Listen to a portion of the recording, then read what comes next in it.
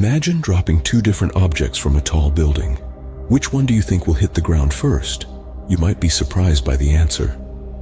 This question, seemingly simple, has puzzled thinkers for centuries. The common belief was that heavier objects fall faster than lighter ones. A feather versus a stone, surely the stone hits the ground first, right? Enter Galileo Galilei, a man of the 17th century, a time when such beliefs were not only accepted, but considered as irrefutable truths. Yet, Galileo dared to think differently. He proposed a revolutionary idea that stood in stark opposition to what was widely accepted.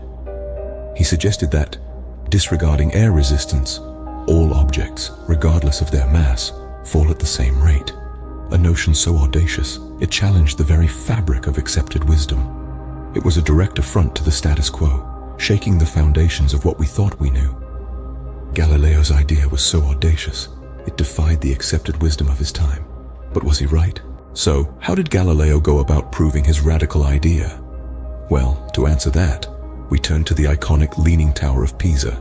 Here, Galileo decided to challenge the centuries-old belief that heavier objects fall faster than lighter ones, a belief that even the great Aristotle had promoted.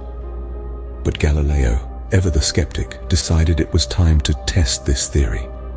He climbed to the top of the tower, armed with two spheres of different weights. One was heavy, and the other significantly lighter. The crowd below watched with bated breath as he prepared to drop the spheres. And then, in a moment that would change our understanding of the world forever, he let them go. To the amazement of onlookers, both spheres hit the ground at the same time. The crowd was stunned. The heavier sphere did not, as they had expected, land first. In fact, it landed simultaneously with the lighter one. This was a direct contradiction to Aristotle's theory, a theory that had stood unchallenged for nearly 2,000 years. But Galileo didn't stop there. He repeated his experiment again and again, each time with objects of different weights, and each time the result was the same. Whether he dropped a feather or a hammer, a pebble or a boulder, they all hit the ground at the same time. Galileo's daring experiment demonstrated that the rate of fall of an object is not affected by its weight. This was a radical departure from the accepted wisdom of the time.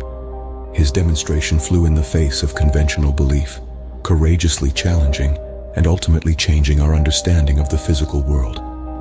And so, Galileo's experiment at the Leaning Tower of Pisa became one of the most famous scientific experiments in history. It showed us, in the most dramatic way possible, that our assumptions about the world are sometimes wrong, and it opened up a new world of scientific discovery, one where anyone with the right curiosity and the will to test their ideas could rewrite the rules of our universe. His experiment was a game changer, but what was the science behind it? Galileo's experiment wasn't just a cool trick, it was the foundation for understanding the laws of free fall and gravity. It was a daring challenge to the common beliefs, a revolution that would change our perspective on the world and beyond forever. Let's delve into the heart of Galileo's law of falling bodies. It all boils down to two key principles. First, all objects, regardless of their mass, fall at the same rate in a vacuum. Second, the speed at which these objects fall is constantly accelerating, influenced only by gravity. This means, if you were to drop a feather and a stone in a vacuum, they would hit the ground at the same time.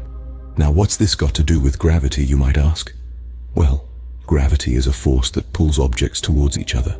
It's why we stay grounded on Earth and not float away into the abyss of space. It's also why the moon orbits the Earth and why the Earth orbits the sun. It's a universal rule, applicable everywhere in the cosmos. The beauty of Galileo's discovery lies in its simplicity. He didn't need fancy equipment or complex mathematics.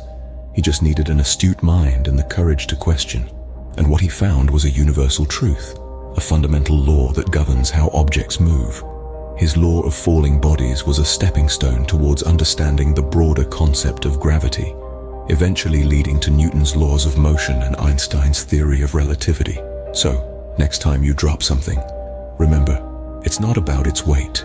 It's all about gravity, and that's a truth brought to light by Galileo that continues to shape our understanding of the universe.